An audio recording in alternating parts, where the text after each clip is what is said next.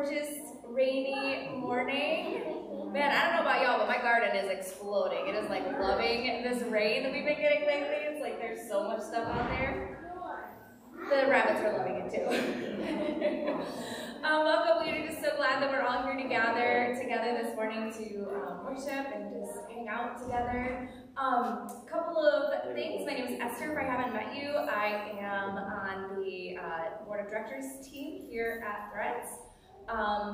In the Church Center app, if you haven't downloaded that yet, there is some great information as well as the lyrics for this morning and contact information for the leadership team. If you have questions or want to learn more about Threads, that information is there. Also, there's hard copies of the lyrics and the weeklies for this morning out in what we call the front porch, which is kind of the entryway out there. Inside the weekly is information about our next family meal potluck. It's going to be in 2 weeks. So if you are planning on joining us for that meal and participating in that, the information that you need is in the weekly. It's out on the front porch. And also just another couple of businessy type things for those of you that like to participate in either the weekly prayer gathering that happens during the week or the spiritual talk conversation that happens during the week. Rebecca's on vacation this week, so the prayer time on Tuesday is still happening on Tuesday, but the spiritual talk gathering or conversation is not happening on Wednesday. So just to make note in your calendar if you typically engage with those two things. So I think that's everything. So we're super excited to just continue to worship together through music and conversation. And so I'll turn it over to you.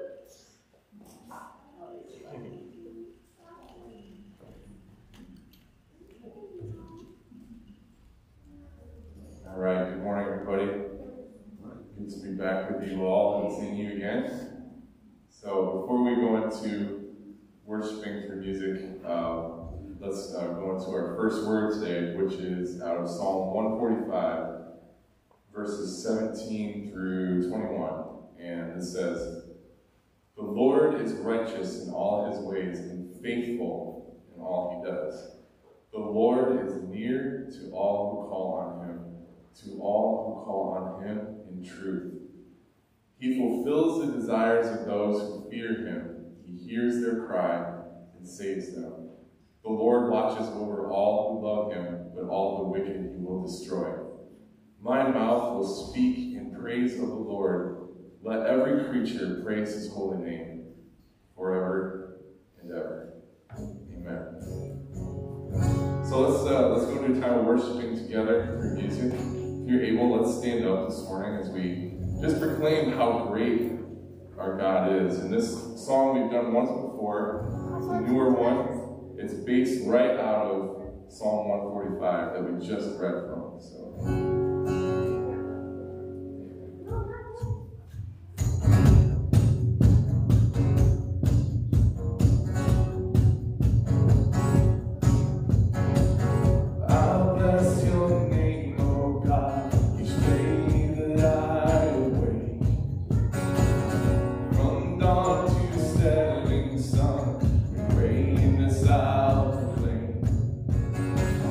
Your glory far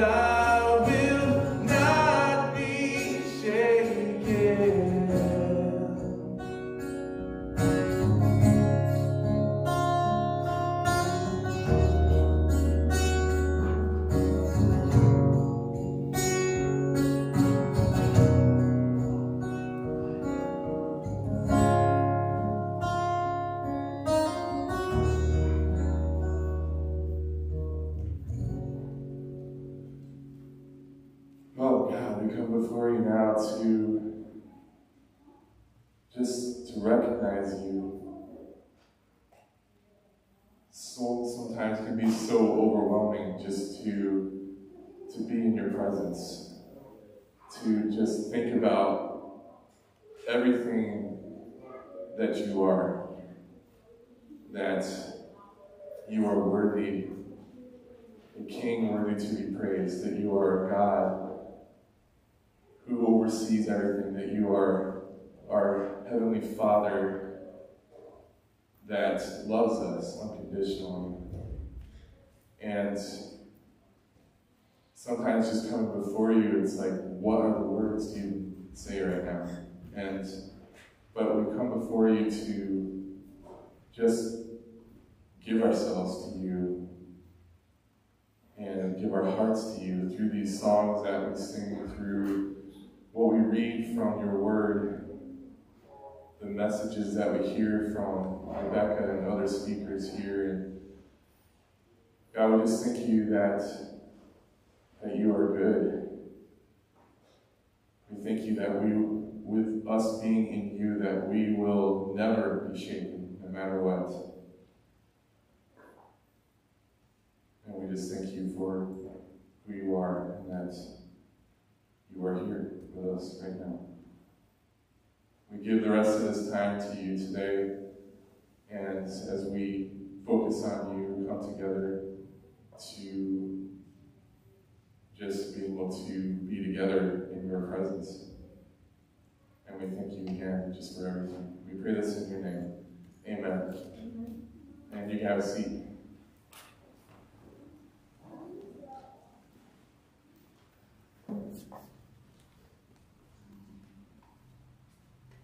Good morning.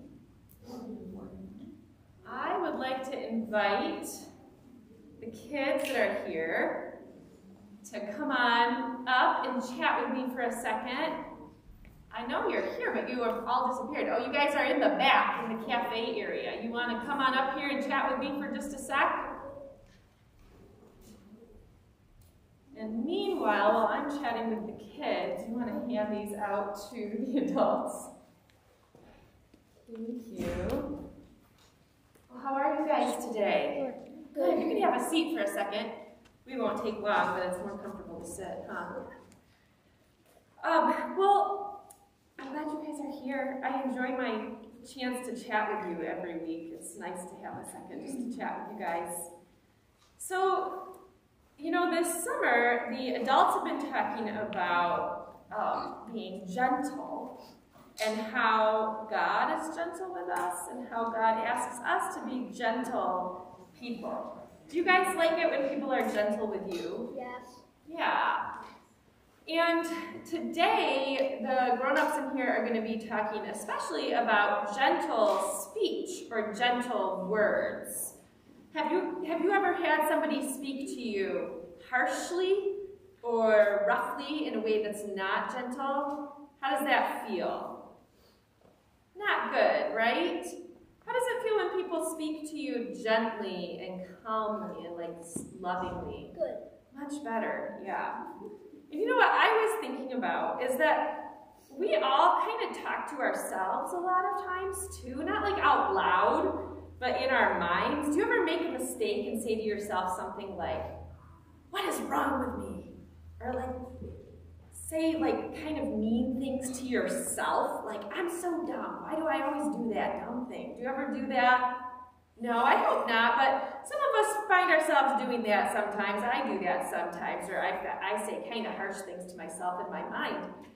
And I was thinking that what I wanted to say to you guys this morning is that, did you know that God, that the Holy Spirit, who is one of the three persons of God, one of the three persons of the Trinity, that the Holy Spirit is speaking to our hearts all of the time, and that the Holy Spirit's voice never sounds like that.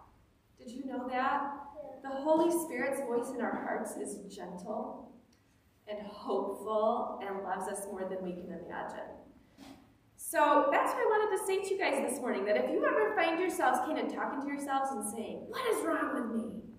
Like, I'm so dumb," that you can say to yourselves, that is not the voice of God. Can you guys say that out loud for a second? Can you say, that is not the voice of God? Yeah, and when you find yourself hearing things like that in your hearts, do you think you could maybe turn to Jesus in your heart and say, Jesus, will you speak to me through your Holy Spirit, the gentle words that build me up and don't tear me down? Do you think that's something that you could turn to God and say if you're ever finding yourself saying harsh things to yourself?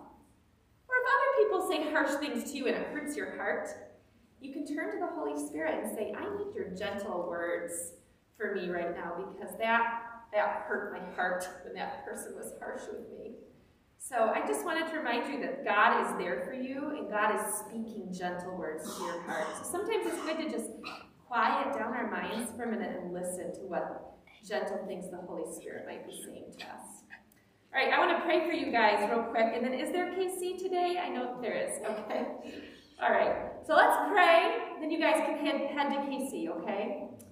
Lord Jesus, we thank you so much that your voice is always a voice that builds up and that affirms that we are loved and cherished and that you made us exactly the way we are on purpose. And Lord, I pray for these kids today that they would know that deep in their hearts through the power of your Spirit, and that when they find themselves saying harsh things to themselves, or if other people say harsh things to them, that they would immediately recognize that is not how the Holy Spirit speaks, and that they would turn to you and search for your voice that is loving and builds up. And I pray that you bless them as they go to KC today, that they would grow in friendship with each other, that they would be great listeners, and that they would learn from your Holy Spirit as they spend some time together this morning. In Jesus' name, amen. All right, thanks for chatting, guys.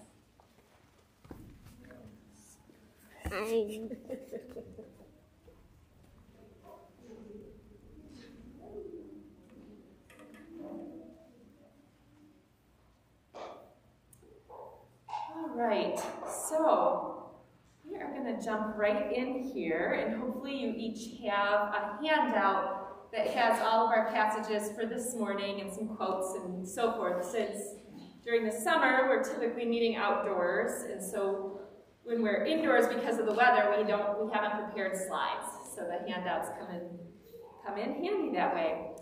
So today was going to be our outreach Sunday, and I'm sure I'm glad that we postponed it, because this would not have been a fun water fun day. It's cold and miserable, and I think that was the right call, clearly. So because though today was not going to be a regular gathering, I hadn't planned a talk for today. And so I'm excited that I was able to insert this talk into the plan as kind of a bonus, because as we've been talking about gentleness over the course of the summer, one thing that I think is super valuable to spend some time looking at is the power of gentle speech, and how in God's Word we are called to be people who are characterized by gentleness, which is so often expressed through speech. So this morning we're going to look at that in particular through the lens of Proverbs 15. I don't know if any of you saw my post on the Threads page, my nerdy post earlier this week, where I showed my translation work. So I started this week with the Hebrew and did my own translation work here. And so I'm actually going to read the passage, my own translation of the passage, but if that feels a little too out there for anybody, I did print the NIV also on the printout. But we're gonna look at it. Sometimes it's nice to have words that are a little bit fresh too. This is a fairly well-known passage, and so it's, I think, helpful to play with the language a little bit. And I still stuck quite close. I mean, this is a pretty literal translation that I have here. So, Proverbs 15, verses 1 through 4. A gentle answer turns back rage, but anger bubbles up at a hurtful word.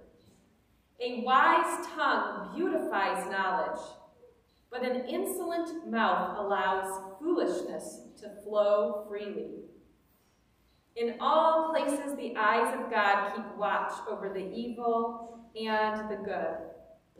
A healing tongue is a tree of life, but where there is perversity of the tongue, there is a broken spirit. So we've looked at this topic of gentleness from a number of different angles this summer. But one thing that we have not done, actually, is kind of succinctly define the word gentleness. So I want to do that a second. Merriam-Webster's definition primarily defines gentleness in terms of what it isn't. According to Webster, to be gentle is to be free from harshness, sternness, or violence. And then if you look up other definitions, they include the words kind, soft, and tender. No surprises there, right? And of course, we all long to be treated gently. And gentleness between humans, or the lack thereof, is most often expressed through speech, through the tongue, as the poet of the Proverbs writes. Our words are immensely powerful. Our ability as human beings to shape reality through speech is one of the main ways that we demonstrate the truth that we were made in the image of God. It's significant that in the ancient creation stories of Scripture, God created everything by speaking it into existence. Right at the foundation of all Jewish and therefore Christian belief is this assertion that there's just stunning creative power in the Word of God. God's Word created everything that exists. God said, "Let there be light," and there was light.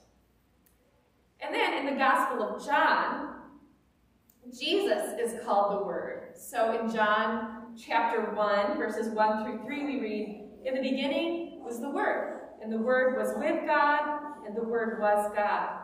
He was with God in the beginning. Through him all things were made. Without him nothing was made that has been made." So in our scriptures, speaking is directly and profoundly linked to creating. God spoke, and all matter came into being, and then God sent God's incarnate Word in the person of Jesus, and new creation was inaugurated. So the words of God's tongue spoke us into being at the moment of creation, and then Christ, the living Word, spoke wholeness, healing, forgiveness, redemption, new creation into us. And we, as divine image bearers, also wield tremendous power through our words. And so the words of this ancient proverb ring true. A gentle answer turns back rage. A wise tongue beautifies knowledge. And a healing tongue is a tree of life. So I'd like for us to take a few minutes and look more closely at verse 4 here, where the poet says, "A healing tongue is a tree of life." So most of us here are probably familiar with the image of the tree of life from the Garden of Eden in the creation stories in the beginning of the book of Genesis. We read that there were many pleasant trees in the Garden of Eden, trees laden with delicious and nourishing fruit. And at the center of this idyllic orchard were two particular trees, the tree of life and the tree of the knowledge of good and evil. So the story goes that Adam and Eve ate from the tree of the knowledge of good and evil, even though that was the one tree in the entire garden that they had been instructed not to eat from. And their rebellion there got the ball rolling for sin and death and harm and hurt and destruction to enter into creation. So that's what we have come to call the fall with a capital F. Humanity as a whole fell out of perfect harmony with God and with each other and into the realm of sin and death. So immediately after the fall, God says in Genesis 3:22-24, "See, the man has become like one of us, knowing good and evil. And now he might reach out his hand and take also from the tree of life and eat and live forever. Therefore the Lord God sent him forth from the Garden of Eden to till the ground from which he was taken. He drove out the man, and at the east of the Garden of Eden he placed the cherubim and a sword flaming and turning to guard the way to the tree of life." So the tree of life here is depicted as the source of eternal embodied life. And it seems really significant. It seems like it would have been a really significant thing in the Hebrew imagination, right? Like, especially in light of the way we modern Americans, I feel like, are very taken and preoccupied with this notion of eternal life, to the degree that a lot of Christianity has kind of boiled down to like how to go to heaven when you die, right? So this idea of obtaining eternal life is a big deal. So you'd think that Scripture would make a really big deal out of this tree of life, that it would be a whole motif. So I think it's really fascinating that the tree of life is never mentioned again in all of Hebrew Scripture except for 3 times in Proverbs, where it is linked directly to the pursuit of wisdom in some way, and then in this passage.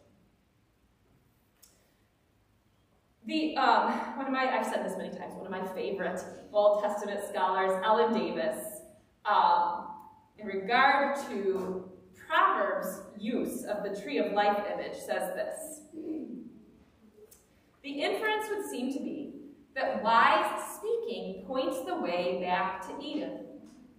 More than any other sphere of human activity, speaking has the potential to affect healing at the deepest level. It is a tree of life. It restores us to the condition of harmony with God in our fellow creatures for which we were made. Speaking has the potential to affect healing at the deepest level." Intuitively, I think most of us probably know that to be true. And I heard a great illustration of this reality in one of my favorite podcasts recently. This is Kate Bowler's podcast, Everything Happens. And she was interviewing an author, or another podcaster actually. And this person told the story of 2 people named George and Lisa. So Lisa was a young professional, and when she was a kid, her parents had gotten divorced, I think, when she was really young. Her dad wasn't part of her life. And I think when she was in about middle school, her mom remarried, got married to George, who became her stepdad. And Lisa and George just didn't have a good relationship. They didn't get along well. Lisa didn't like George.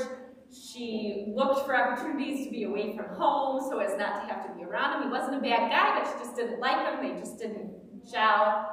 And as Lisa grew into adulthood, her relationship with George just stayed distant and cool. And the relationship just didn't matter very much to Lisa. However, things became kind of complicated when Lisa's mother developed Alzheimer's. And suddenly, George was Lisa's primary contact in, approaching her mother, being involved with her mother. So Lisa now had to decide things like, when I travel to the city that my mom and George live in, do I stay at George's house, even though my mom isn't there? She's at this care facility. Do I stay with George to go visit my mom? Or just got weird and awkward because they just didn't have a very good relationship. George just suddenly had become a much more significant part of her life. Meanwhile, this was during the Trump presidency. George was from rural Michigan and had worked in a tool and die factory his whole career. And Lisa, on the other hand, was a young professional who lived and worked in the San Francisco Bay Area. Their respective demographics correctly indicated their political allegiances. And Lisa felt a great deal of stress about this when it came to relating to George. It just felt like a chasm between them. Oops. But one day, when Lisa went to visit her mom and was sitting with George, and they had been having to interact a lot more over recent months, George turned to Lisa and said to her, "I just want to say to you that I care about our relationship more than I care about politics." And that was truly a turning point in their relationship. It was this moment where George chose to transcend the thing that threatened to divide them and to muster up the courage to speak his heart, to let her know in this very overt way that he cared about her and that she was even more important to him than other things that were important to him. So from that point, their relationship grew a lot closer. Lisa ended up spending time at George's home when she would go to visit. And George would turn Fox News off when she came, and they would watch Family Feud together. And it got to the point where it was something they could even joke about, where she, as she was leaving the house, she would say, "You can turn Fox News back on now." And they got to a point where they could even talk openly and honestly about their political differences, not through debate, but from a point of curiosity. They were safe enough with each other that they could try to understand what it was like to sort of see the world through each other's eyes.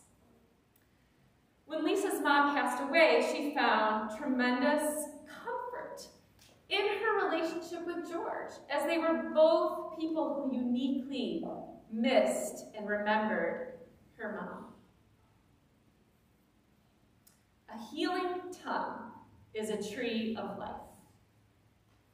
George wasn't a poet. He didn't have the best words. He didn't need to be eloquent. It was just his courage in turning toward his stepdaughter and allowing her to see his heart through his speech and to kind of open up some of the content of his heart for her. That caused healing. It brought new life. It created a new reality between them. It pointed back to Eden, or forward to the new creation, to the connectedness and fellowship we all long for. And also, as I was working on this talk and thinking about this topic, Joel and I watched, just finished last night, the series The Bear. Have any of you watched that?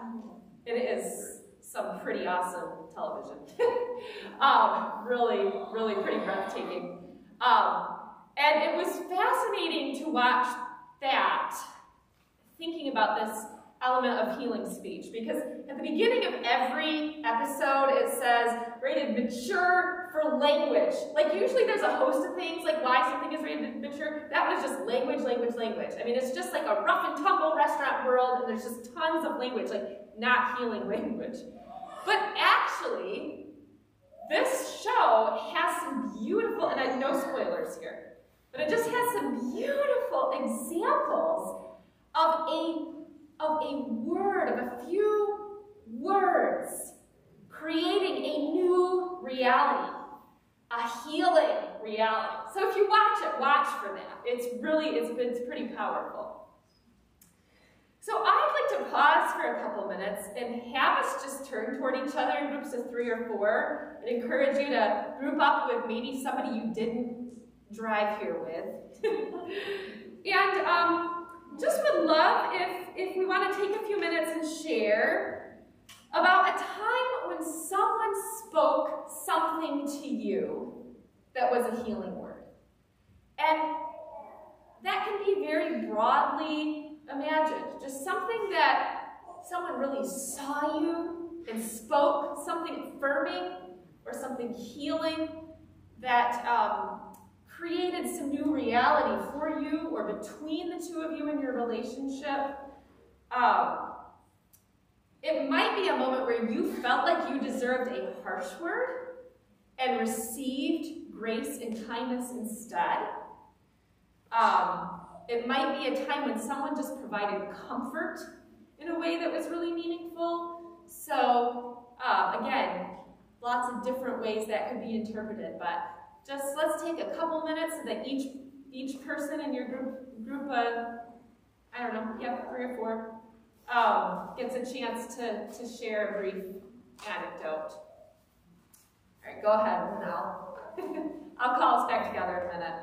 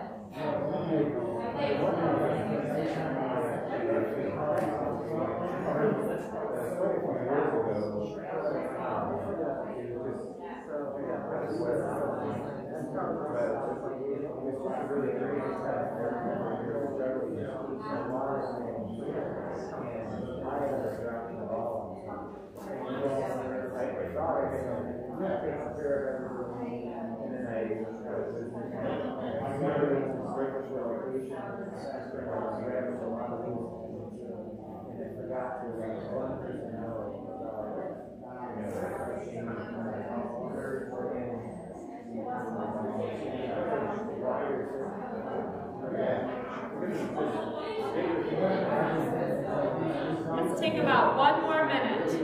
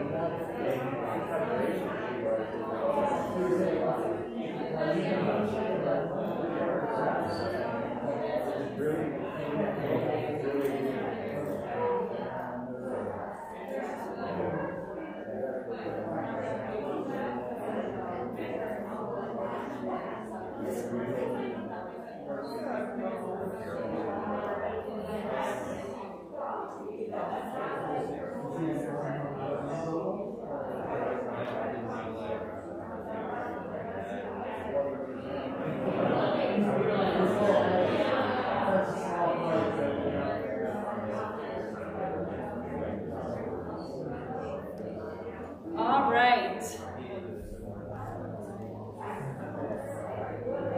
As we wrap up, as those of you who are still chatting wrap up, I'm curious if anyone would like to briefly share their story of a time when a healing word or a gentle word made a big difference.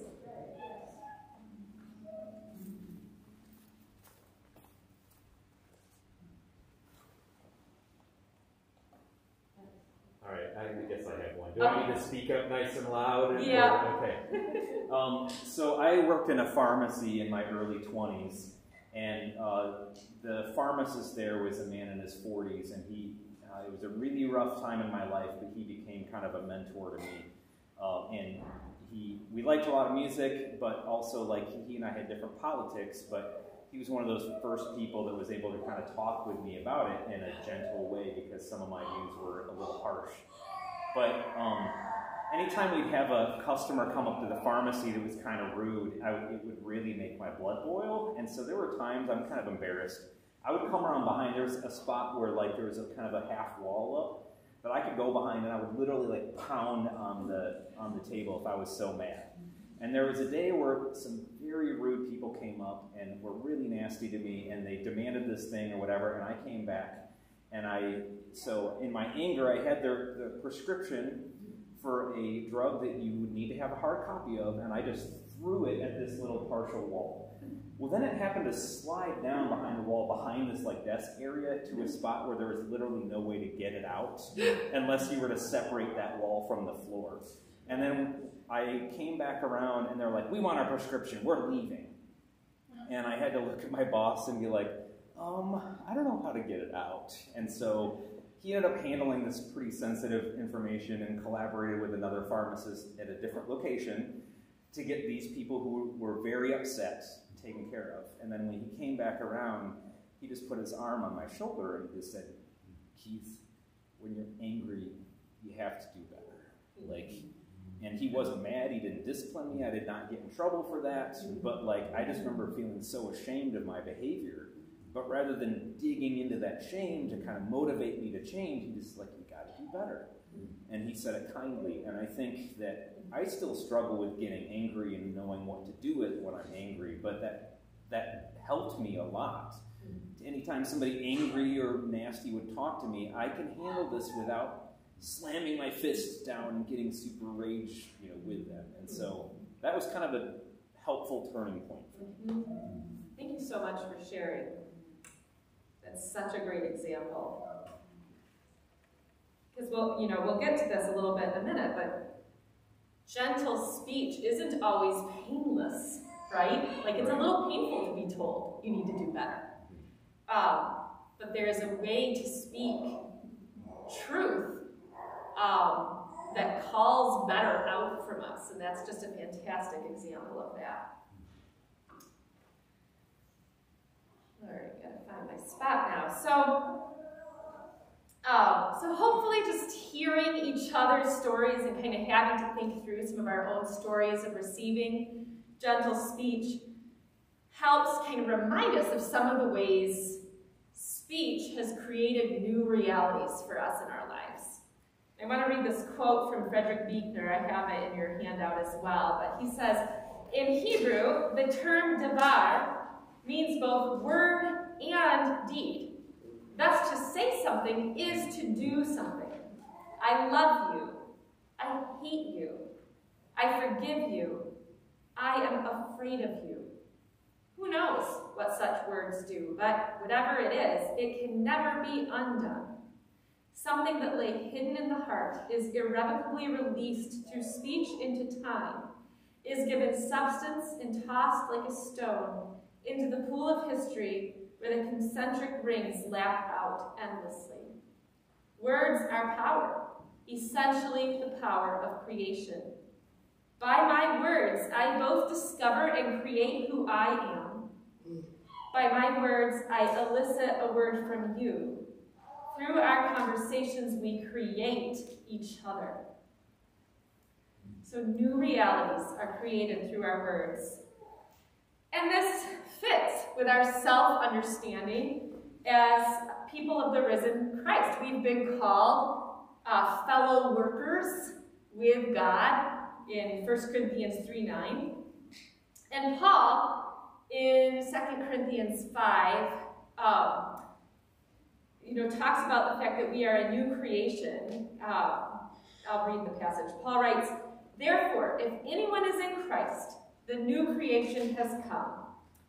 And this always, whenever I read this passage, it brings me back to my dad preaching when I was a girl, because my dad loves the Greek, spends a lot of time in the Greek. And so I always remember him saying, the Greek here just says, if anyone is in Christ, new creation, which packs a punch that I think we miss when we sort of make it a complete sentence. The old has gone, the new is here. All this is from God, who reconciled us to himself through Christ and gave us the ministry of reconciliation. That God was reconciling himself in Christ, not counting people's sins against them, and he has committed to us the message of reconciliation. So all this stuff, the message of reconciliation, healing words, the tree of life, new realities created with words, this is all connected. And when we grow as a people who know to the very depth of our being the magnificence of God's healing word to us in the person of Christ, the Word made flesh, what will flow out from us? Healing, reconciliation. Gentle, loving, courageous speech that creates a new reality between ourselves and others, just as God has created a new reality in our own hearts. And like I briefly mentioned in relation to Keith's story, healing gentle speech is not only about the absence of harshness. It can be, it's not harsh, but it can be bold speech. And it takes a lot of courage. It means turning to each other, really seeing each other, speaking our hearts, saying the affirming things that might feel a little risky or a little bit embarrassing. Sometimes saying hard things that rock the boat in order to create some new possibilities. Christ-like gentle speech isn't some kind of like milquetoast, benign flow of soft-spoken platitudes. We're talking about speech that is courageous and mature, wise, sometimes hard to hear, sometimes hard to say, for the sake of creating new possibilities, new realities, for the purpose of health and healing and wholeness. So, Proverbs 15:4 again says, a healing tongue is a tree of life, but where there is perversity of the tongue, there is a broken spirit. Now, most translations smooth out this line a little bit, and I even smoothed it out there a little in my translation. The NIV says a perverse tongue crushes the spirit. That's a pretty standard translation. But the Hebrew leaves a lot more ambiguity. The Hebrew simply says, but perversion in it, meaning the tongue, but perversion in it, a break in the spirit. That's the literal Hebrew. And of course it makes sense that translators would lean into the idea of those who receive harsh words have their spirits broken or crushed, and that makes sense. But another interpretation is possible here, and that is this. When our tongues are not instruments of healing, when our speech does not point back to Eden, and even more so point forward to the new creation by bringing life, then something is amiss in our own spirits. Perhaps when I am not deeply rooted in the message of reconciliation that God has spoken over us in Christ, then my tongue becomes an instrument of harm rather than of gentleness and healing. If we are tempted toward harsh speech, if our tongues reveal some violence that is lurking in our hearts, if our speech is not consistently characterized by grace, then let us seek a healing word for our own spirits.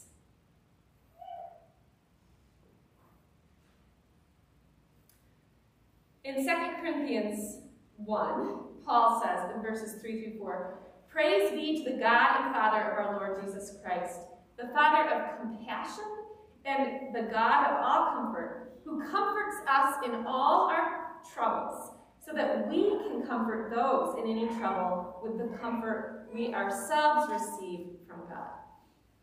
So if our words aren't gentle, if they don't comfort others, then we need to return to the source of our own comfort and healing. We can't comfort others if we haven't received God's comfort for our own spirits.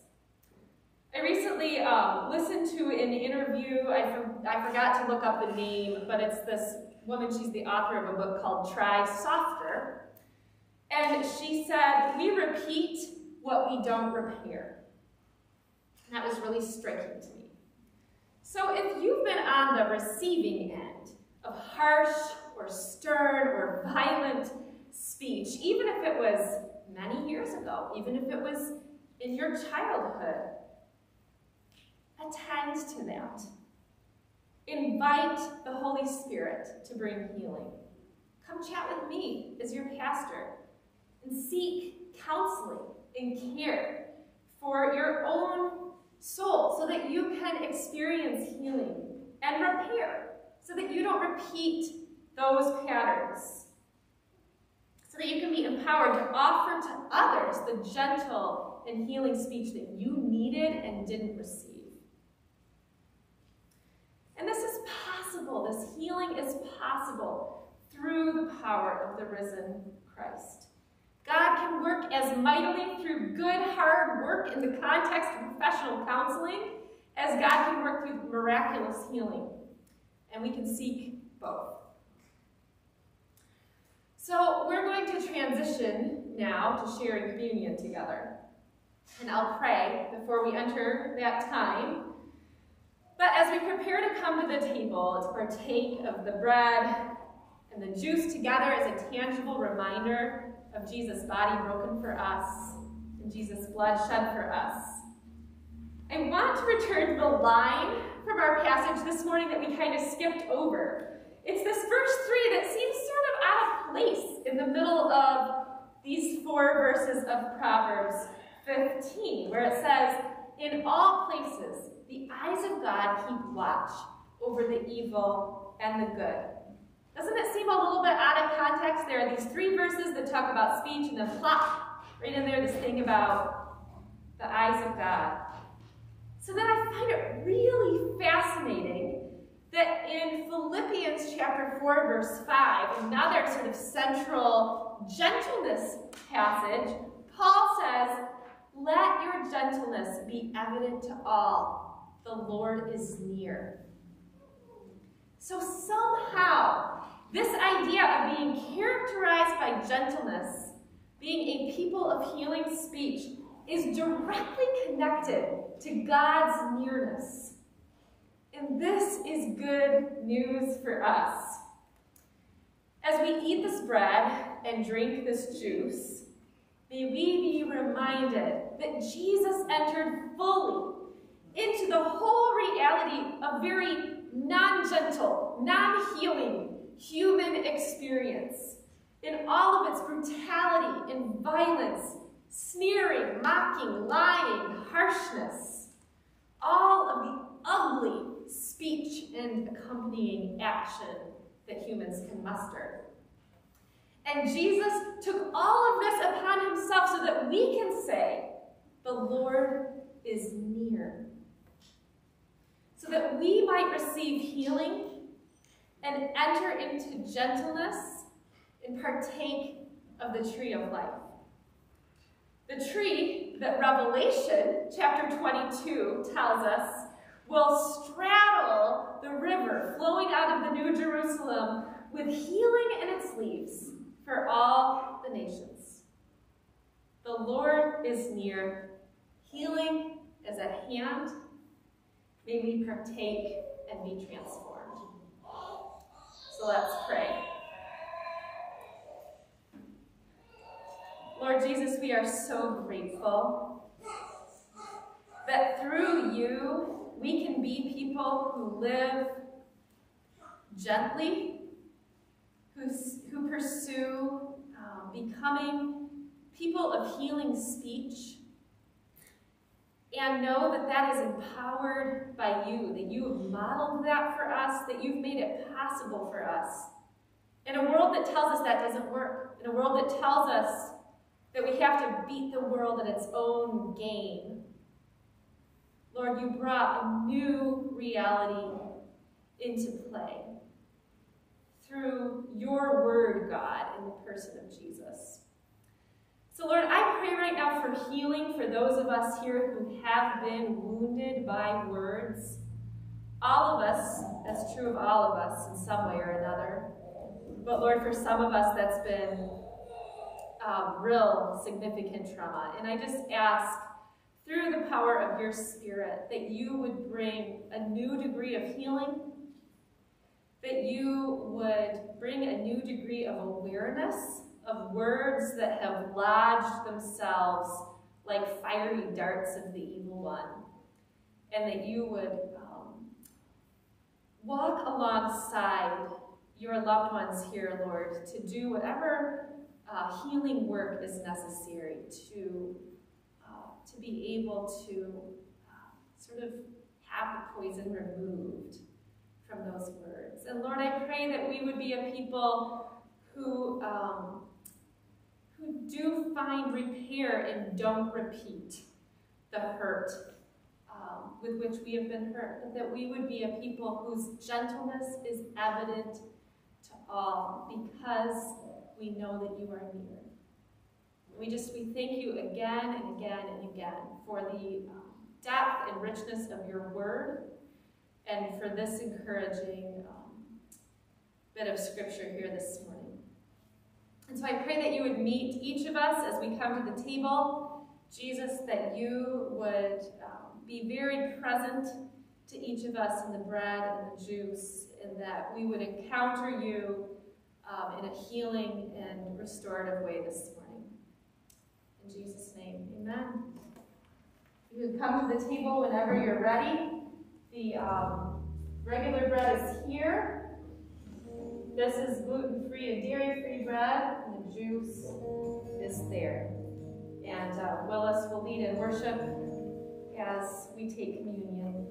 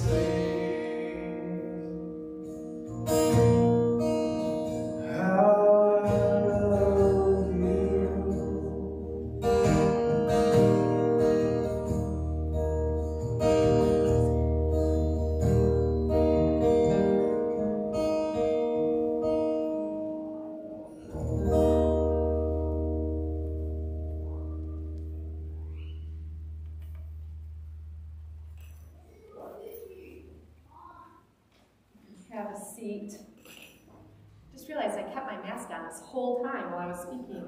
Didn't even notice it. Well, I'm just going to speak a closing benediction, and then we'll be done. And this, gosh. This is Paul, but I accidentally left out chapter and verse. So you can do your own investigative work. Remember where I pulled this from. Therefore, as God's chosen people, holy and dearly loved, clothe yourselves with compassion, kindness, humility, gentleness, and patience. Bear with one another, and forgive one another if any of you has a grievance against someone. Forgive as the Lord forgave you. And over all these virtues put on love, which binds them all together in perfect unity. Let the peace of Christ rule in your hearts, since as members of one body you were called to peace, and be thankful. Amen. Go in peace.